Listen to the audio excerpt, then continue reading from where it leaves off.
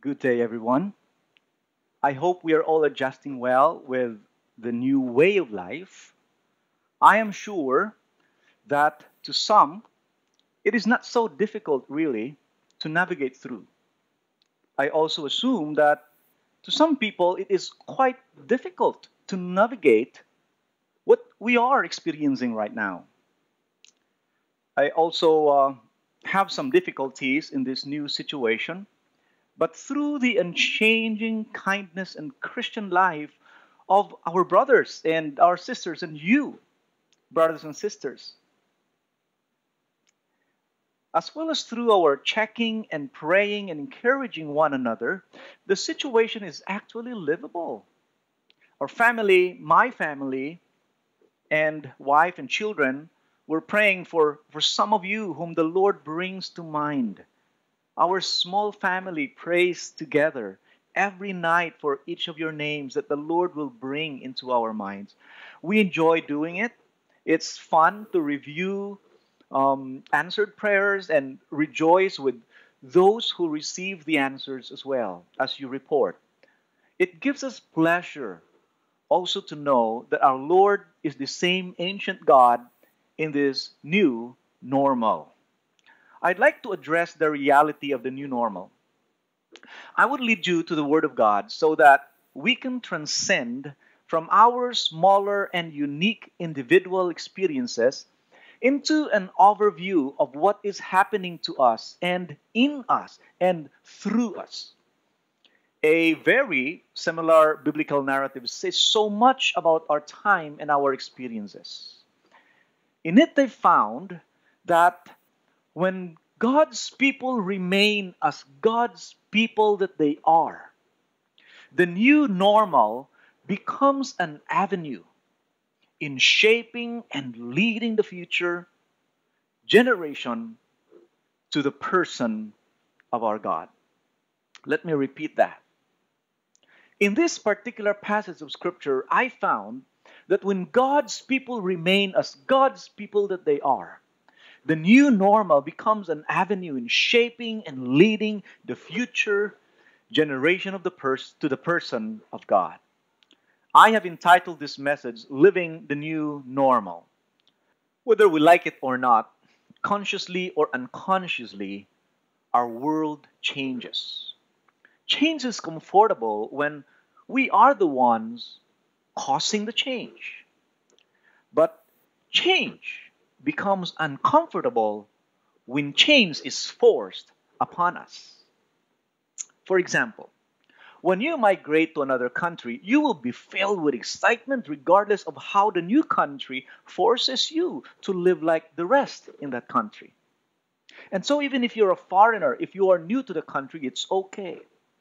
But when you are kidnapped and forced to live in a place that is totally different from where you come from, and then you begin to do some routines that were forced into you and protocols that are foreign to you, change becomes very uncomfortable.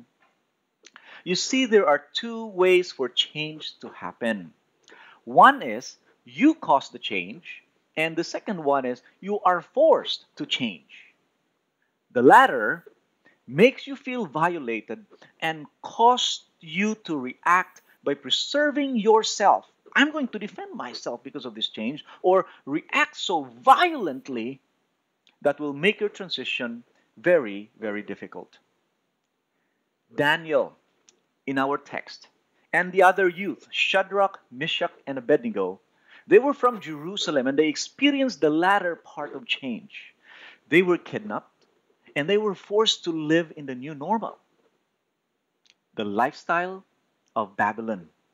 They seem to live wisely, though, as they navigate the life in this new normal that they're living now. But how did they live in the new normal? Could we learn some wisdom out of their experience? I am sure we will. Because if the book of Daniel is useless to us, God's people in the present time, the story of Daniel may not actually have been preserved. Maybe, perhaps, but now that we are reading it, there must be something in it that God wanted us to learn today. So let us see the narrative. What happened in the life of Daniel? Well, number one is this, that there was a changing reality in their life. There was a new enemy, and the new enemy besieged them. Did you notice the Nebuchadnezzar doing that to the city of Jerusalem? There was an enemy who attacked and sieged Jerusalem, and a pagan king Nebuchadnezzar confined Jerusalem and trapped Jerusalem, and he besieged it and took whatever interested him, and then besieged these and put them in the bag and put them into his own city. The word for besiege is the Hebrew word tur, meaning to bind, or to confine, or to shut off, or maybe to enclose into something. That's the idea of being besieged. It's like putting a place in prison. To understand better, the Old Testament uses some more of these words in a different sense. And by going through that, we will be able to understand what are included in besieging. Well, the first of the words that used in the Old Testament is in Judges chapter 9, verse 31. And it reads like this: And he sent messengers to Abimelech secretly, saying, Behold, Gaal, the son of Ebed, and his relatives have come to Shechem, and they are stirring up the city against you. The word besiege in this text of the scripture is the word stirring up, tur in Hebrew. And the idea is this. This word is used to siege, and it produces an idea of chaos. And or stirring up all the people, and this results to the next word, which is found in 2 Kings chapter 12, verse 10. The word is bagged and counted the money for commercial purposes. The verse says something like this: And whenever they saw that there was much money in the chest, the king's secretary and the high priest came up, and they bagged and counted the money that was found in the house of the Lord. The word bag, or putting into a bag, or to enclose the money into a bag, is actually the same as the word besiege, meaning to say it is harvesting something, enclosing it into a bag, and bringing it away so that he can make business or he can make profit out of it. It's like looting. So the word besiege is also used to picture an image of economic and commercial harvest, such as the verse suggests. This also suggests that it affects the economy, and the one who does it loots the city. The money bag, he brings it out and make money out of it. The third word gives us a different idea. 2 Chronicles chapter 28 verse 20 reads something like this: So Tiglath-Pileser, the king of Assyria, came against him and afflicted him. Notice that word, afflicted, is the same word actually that was used when Nebuchadnezzar besieged Jerusalem. So, and besieged him instead of strengthening him. So the idea, this particular translation gives us a picture of affliction and pain and suffering. Does that sound familiar to you? So meaning to say, being besieged means you would feel pain, afflictions, and suffering. In Psalms chapter 139 verse 5, we find the next word. The word is hem. And the idea is like of a seamstress, the one that makes curtain or sew them. It reads something like this: You hem me in, behind and before, and lay your hand upon me. Now this is maybe talking about the psalmist that describes how God had entrapped him into the secure part of hemming. And it also suggests the action of pushing and keeping in one corner so that it's safe, or so that it is trapped. And this term is used in sewing of the curtains of the temple. The last word that means the same is that siege work or fortress. Isaiah chapter 29, verse 3. And I will encamp against you all around, and will besiege you with towers, and I will raise siege works against you. The idea of siege works here is the idea of Sur, meaning to say, when someone besieges you, you are put in the middle of all the towers and all the fences. And this verse suggests that a tall tower or fence surrounds so that no one can get out. Now, gather all of these ideas. All of these ideas and images are present in the word besiege. Imagine the reality of life of the people of Jerusalem, specifically Daniel, Shadrach, Meshach, and Abednego, that was inflicted when Nebuchadnezzar sieged Jerusalem. Now, this reality move on to a new place. Well, we come to the second one. Things were changing, and there was a changing reality. And part of this reality also is that a new place. Remember, they come from Jerusalem, and the word Jerusalem or the name Jerusalem means teaching of peace. Their previous city that teaches peace and looks forward to its absolute fulfillment have now become a different place that is called the place between two rivers. And I wonder how confusing that is. Which of the rivers should I go to? Which of the rivers should I swim into? And this is the very idea of the city where they were brought into, the land of Shinar. And the idea of land of Shinar is a country of two rivers. Now, this is actually part in Babylon, a very pagan nation. In this nation, there's a multiple god system, and somewhere around the plain of Shinar, remember, a tower was built there, and that's the Tower of Babel. Men in this particular land attempted so proud and ambition so that they could reach heaven. The Tower of Babel, where, as you know in the story, that was it. It was on this part of Shinar. It was maybe in the surrounding part of this land. And God caused them confusion to stop their anti-God ambition. Now you see, from Jerusalem to Shinar, there was a new place. There was a change place for them. Another reality that changed is that there's a new victim.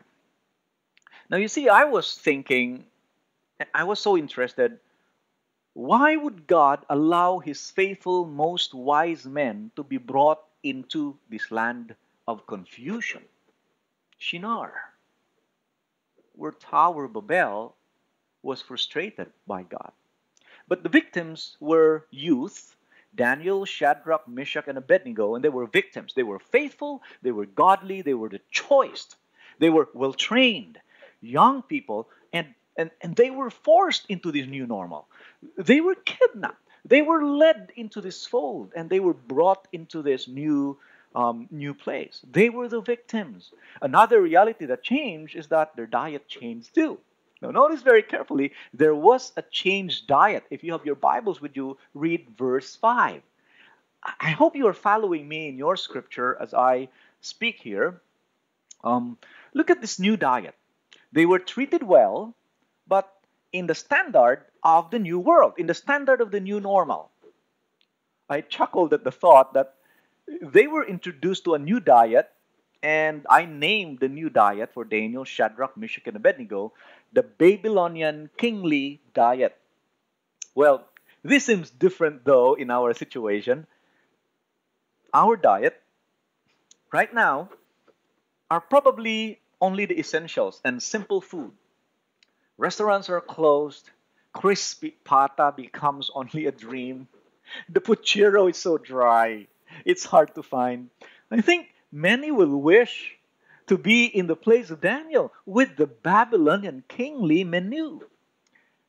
That sounds like a good arrangement. A new diet, kingly diet. Our diet, though, are quite restricted nowadays to vegetables and fish. Well, I'm not really sure about your diet. Perhaps you have better food, but I just try to imagine with all the scarcity of income right now, maybe you too are moving into a restricted diet at the same time so that there will be no wasted and only those that are available in the market you will get. Though we praise the Lord for In our case, the Lord delivers special food to us every week. And my family enjoys that and are very, very grateful and enjoy the weekly treats. Whew, God is good. And if you are watching right now, and if you are the one who had sent us food, thank you very much. Thank you very much for doing that to us. That's a source of encouragement for us. And when we think about this, I can think of we're not alone. I thank you who send up special food every week, as well as some allowances when we needed it the most. Thank you very much for your ministry with us. Another change of reality that changed in the life of Daniel is that of education. Well, of course, almost every school right now has a changed way of education. Everyone goes online. We too goes online. But there was this new education in Daniel's life. Read your verse 5, or just follow me through the text. But this time, their education was in the ways of Babylon. Another reality, a new learning in the new normal. The philosophies of Babylon they're learning, the new normal or Babylonian normal. Some of them are good information, some of them are bad information, some are useless, but some could be useful as well. These are the learning that may affect them negatively, as well as those learning that may benefit them in the future. A change of education. There was also a change of purpose. So you see, reality is really changing around Daniel here, and now he has a new purpose, which is to help and serve the king. This besieging puts them into a new role, and that is to help a pagan human king. Quite an irony, isn't it? When godly people were forced or called to work in a confused government, it is an irony. Sometimes you would wonder why God put you there. But somehow it happened in the Bible. Maybe it's happening now too. That some of the faithful people of God found in the church are now ushered into the government agencies so that God's purpose might stand. There must be a plan of God for them in the midst of all this. You see, the situation of Daniel's time is really not that different from ours, really not that different. Something has ruled us and imprisoned us all. And it created affliction and fears amidst our people. It changes our lifestyle as we are forced to follow weird rules. And yes, you and I, all Christians and believers, are affected by this. There is a lot of new learnings, both lies and true. Many beliefs are formed, and this leads us into a huge and massive state of confusion. You know, this pandemic has introduced a new normal, and and many are having a hard time navigating through this. It is difficult. But how did Daniel and how did his three friends live in the new normal? Let's look at the person in this narrative. Rather, let's look at the persons in this narrative. First, we have or we find the unchanging person of Daniel, even if the reality around him change. What did we find? We find the unchanging person of Daniel, even when his reality changed. For Daniel, even in the new normal, it does not change his ancient godly values. So let's go into him and try to look what had happened to Daniel so that we know how he lived in the new normal. First thing first, he was one of those unchanging persons. And we find in here, verse 8 reads, and when you think about this, you can say that there was an ancient godly value for Daniel to stay even if things changes differently. Verse 8 reads, Look at your Bible there, please, and read with me. Daniel chapter 1, verse 8. But Daniel resolved that he would not defile himself with the king's food or with the wine that he drank. Therefore, he asked the chief of the eunuchs to allow him not to defile himself. Now, I can think of two possible reasons why Daniel resolved not to defile himself, you know, of the king's food. Well, this is a good thing. Maybe Daniel has some kind of belief while he was back in Jerusalem, and his values are already set. There's something in the food of Babylonian Empire, that may defile Daniel. And so I kind of think of two possible reasons why Daniel resolved not to defile himself with the food. First reason is this. This is only what I think. Maybe it's not true, maybe it is, but the Bible did not seem to explain though why he thought that he would be defiled by the king's food. Well, number one is this. The food was sacrificed to the god of the Babylonians. Now you can get an idea when you read the name of the king, Nebuchadnezzar. And this is the food of Nebuchadnezzar. And you know, if you chop his name, you will find who the god of Nebuchadnezzar is. The god of Nebuchadnezzar is the god Nebu. N-E-B-U. Or sometimes it is spelled differently, Nabu. N-A-B-B-U. You can go to Google and try to search on that one. There's a lot of biblical dictionaries right there. But this god Nebo, he was the god of literacy. He was the god of rational arts. He was the god of scribes and wisdom. This was the god of Nebuchadnezzar. Did you wonder why? The very first thing that he did when he captured Daniel and the three friends is he put them right away into his school. Literacy, education. In Babylon, you will find a giant slogan. You know what the giant slogan would say? It would say something like this. Edukasyon ang solusyon. Does that sound familiar with our system here? Well, there was actually a year that DepEd had pushed this particular slogan, Edukasyon ang solusyon. You know, in Babylon, education is being worshipped, the learned is being held highly, and the Babylonian kingdom is hard on worshippers of the wise. The wise people there could be just like gods. So this is the first thing that I found, because the food offered to them could have been offered to God Nebo, so that God Nebo will bless the food, and then the food will make the eater wise. I wonder how many food Nebuchadnezzar had eaten, blessed by Nebu, but I was just wondering why he cannot interpret his own dream. But the second reason is this. Maybe the food is badly processed.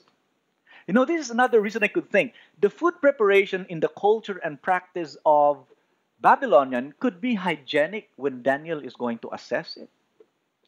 Maybe they do not prepare, the food and the meat better. And maybe Daniel knew that ahead, even when he was in Jerusalem and trying to learn all of the Babylonian empires by their own rabbi. He probably knew this food processing practice of the Babylonian back in Jerusalem. So he did not want to defile himself. One reason could be because it's the food of God Nebo, which is not a true God. Second, maybe the food is quite dirty. But you know what? I try to think this way. This is quite really a commitment. The pleasure of a kingly menu and diet versus the risking and endangering the godly value and personal health. Daniel resolved not to be defiled by it. Let me repeat that. The pleasure of a kingly menu and diet versus versus risking and endangering the godly value and personal health. Daniel resolved not to defile himself with it. That is such a huge commitment. He did not change when it comes to his values. You know, in the age of food abundance, oftentimes we reward ourselves too much. Indulgence is the word. And when you go around, when the world was not yet in a pandemic, you will find eat all you can anywhere. And it's fun to go into an eat all you can restaurant, but you will also see how indulgent we are and people have become when it comes to food. That we don't care about the effect of food and drinks to our godly values as well as our physical bodies anymore.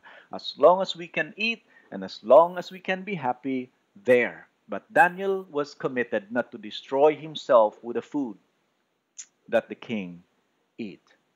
Daniel was committed not to destroy his value, his godly value, by not taking the food sacrificed to Nebu. Number two here is that we find in this unchanging person, Daniel, is that he had the courage to ask permission from the chief eunuch. Now, the eunuch said, "We are going to give you this food." And Daniel said, "Oh, please, no, please don't.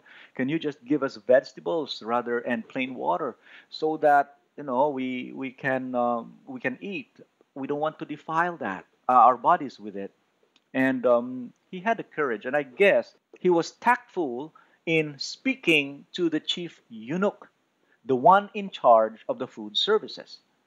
If he could only eat vegetables and only drink plain water, I think the issue here is this.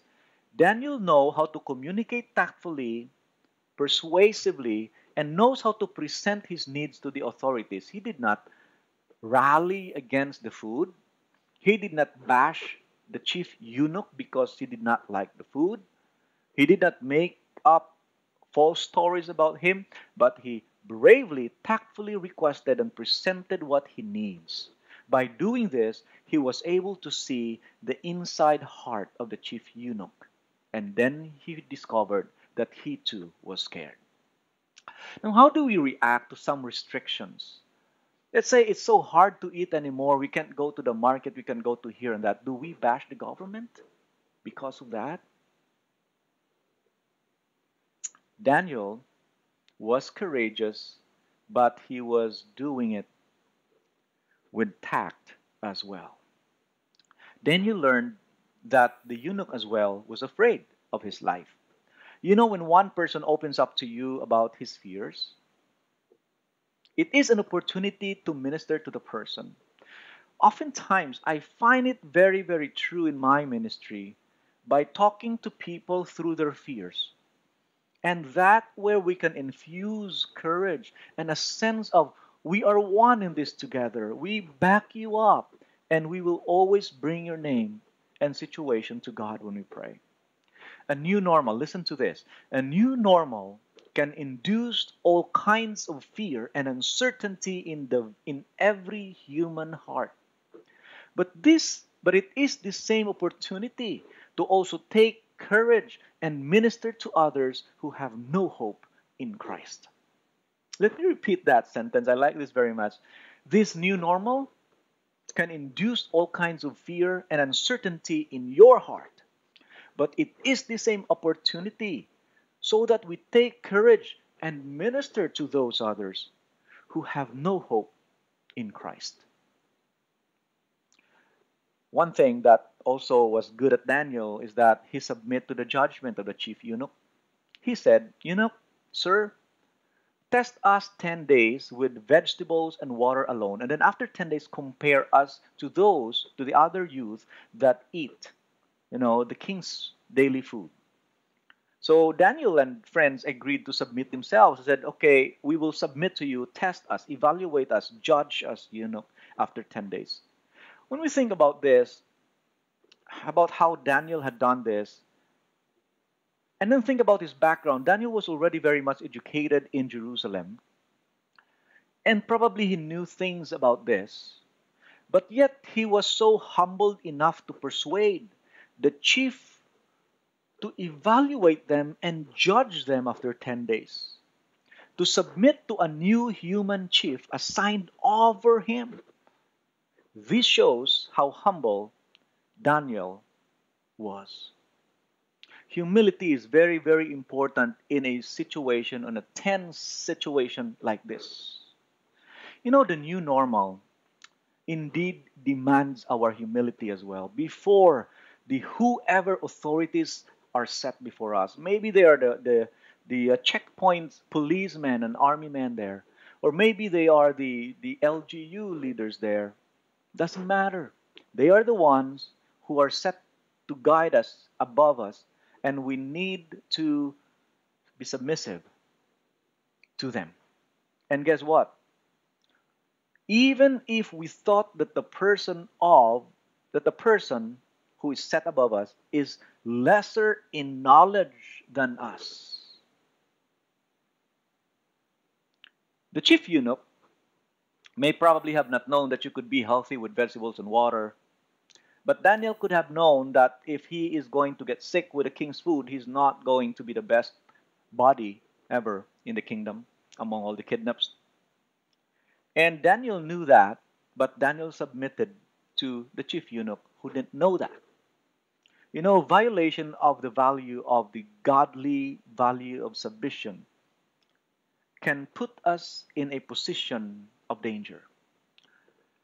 Being insubmissive, or if we do not submit to the authorities set before us or set on top of us, we can be on danger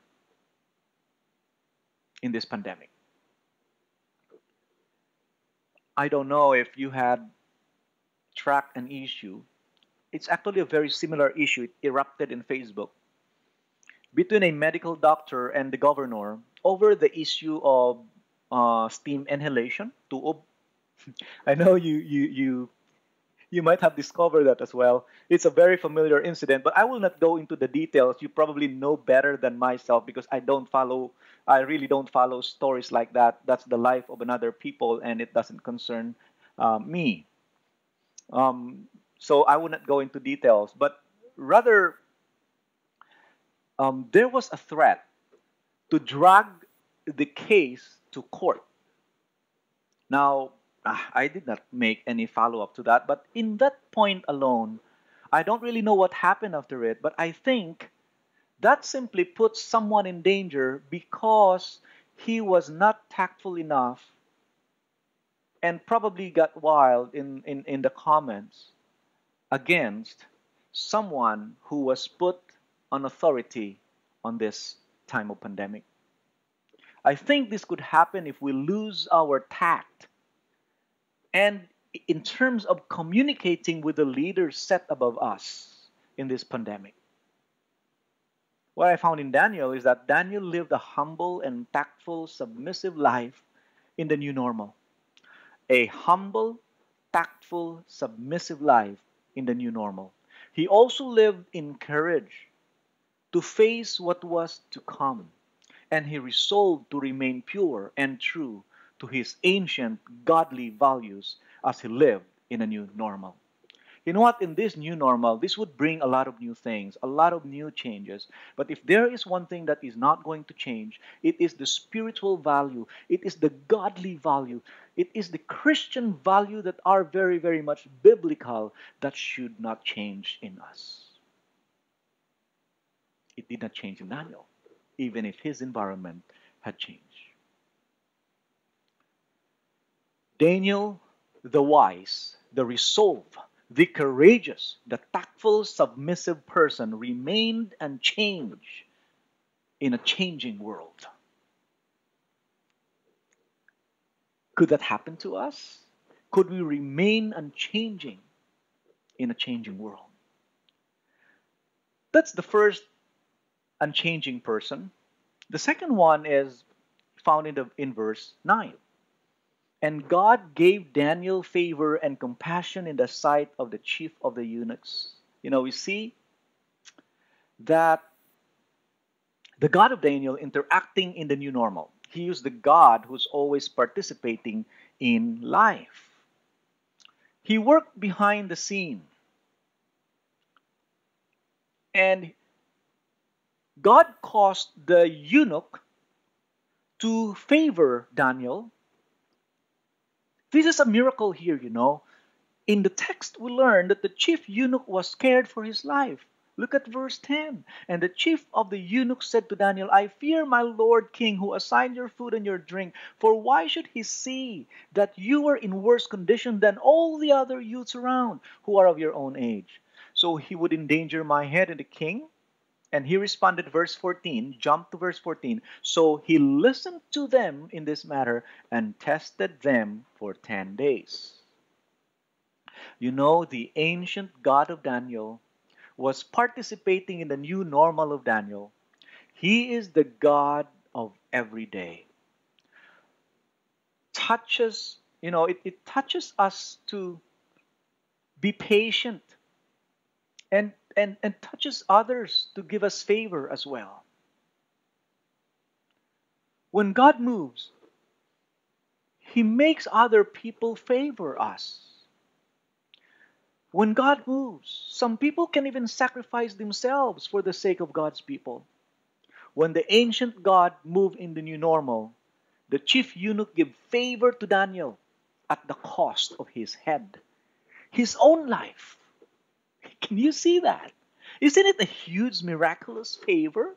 It is only possible when God works in our new normal.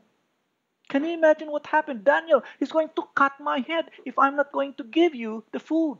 If you're not going to eat, he's going to kill me. And when Daniel explained and explained and explained, and he said, okay, Daniel, I believe you. I favor you. Go ahead, even if it cost my neck. That's a miracle to me. That's huge. You know, this ancient God, equipped with Daniel wisdom and understanding, while he lived in the new normal. Verse 17 and 18 can be summarized by saying, God gave wisdom and learning. You know, if there is one thing that is a huge struggle for every person who is forced to live in a new normal, it is the uncertainty of the times and the future. Many had actually mentally collapsed along the way, overthinking how to navigate and how to navigate life now, and especially this uncharted territory and uncharted time. Hey, brother, sister, if you are listening right there, I'd like to remind you God is with us. God is with me. God is with you. God is with us. He is the unchanging person. He lived with Daniel in his new normal. He lives with us too in our new normal. Trust Him on that. He is our God who does not change even when things changes around us. He is the God who remains forever faithful even when our world is unfaithful to us. Here is another result coming from the unchanging God. The favor continued and Daniel become very, very smart and wise, 10 times better than the rest. The scripture told us at the end of time, this is verse 18 now, at the end of time, when the king had commanded that they should be brought in, the chief of the eunuchs brought them in order in before Nebuchadnezzar. Verse 19. And the king spoke with them, and among all of them none was found like Daniel, Hananiah, Mishael, and Azariah. Therefore they stood before the king. And in every matter of wisdom and understanding about which the king questioned them, he found them 10 times better than all the magicians and all the enchanters that were in all his kingdom. Wow! What can I say? What can you say about that? 10 times better. He honored his values. He remained a faithful believer of God, even in the changing, most challenging times. 10 times better. You know, God lives with them in this new normal. And as they live with unchanging faith and values of remaining pure, rather, as they live with an unchanging faith and values and remaining pure before God, They developed the courage and the peaceful submission. They were honored with 10 times wiser than anyone else in the kingdom. This is just a side note, which I would include in the later part of my sermon. This is a part of the series again. When you continue really reading the following chapters in the book of Daniel, you'll be surprised. Because when you continue reading, you will find out that it was not only 10 times wiser, he was 10 times promoted. He became 10 times more influential. And he became 10 times more prosperous, 10 times more blessed.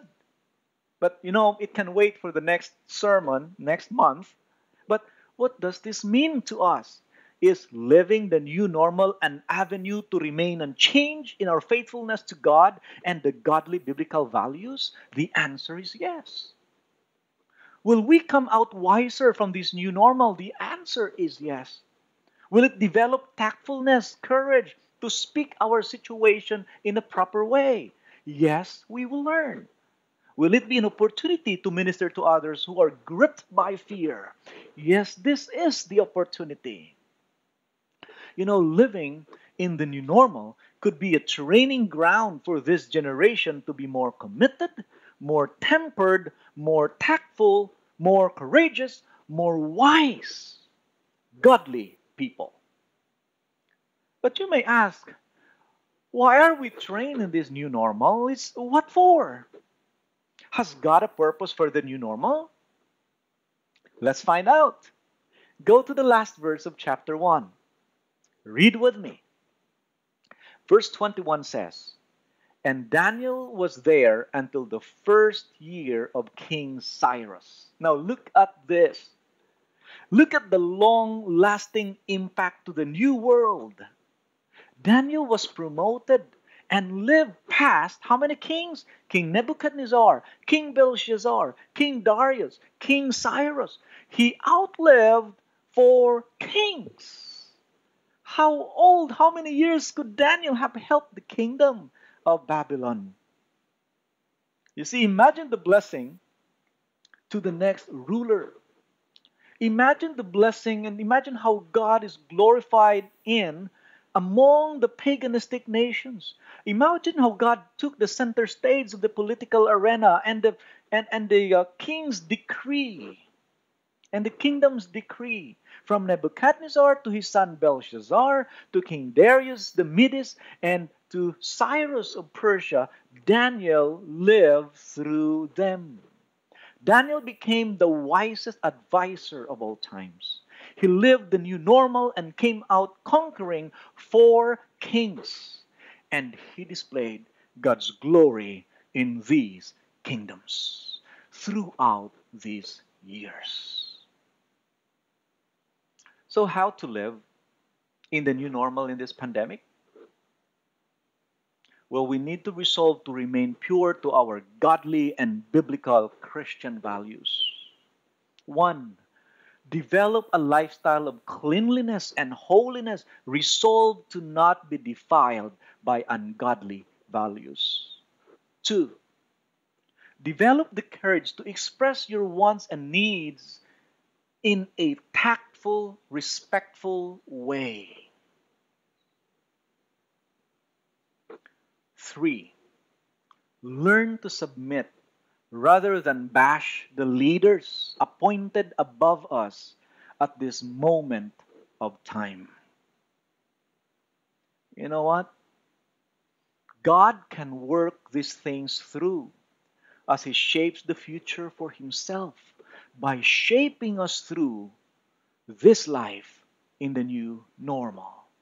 God has something far ahead in the future that needed us to be trained right now because you and I plays a more important role in the new world where He is leading us into. May God bless you and me. May God bless us all as we live in the new normal today. Let's pray. Heavenly Father, I thank you for allowing us to dive in the life of Daniel chapter 1. and allow us to see how he entered into the scene and created a long impact to the world. And that even puts your name into the king's decree and commanded all the people to worship you. Daniel was the key. Father, I thank you because even through the difficulty of Daniel, he remained unchanged. My prayer, Lord, is that you will give us the same grace or even better grace. And I think you did. The grace that you gave to Daniel, same grace that you give to us, so that we can remain pure, believers of you, humble, tactful, and resolve not to defy ourselves with everything that may ruin us in this pandemic. Give us the grace to live through this. In Jesus' name, amen. Have a good day.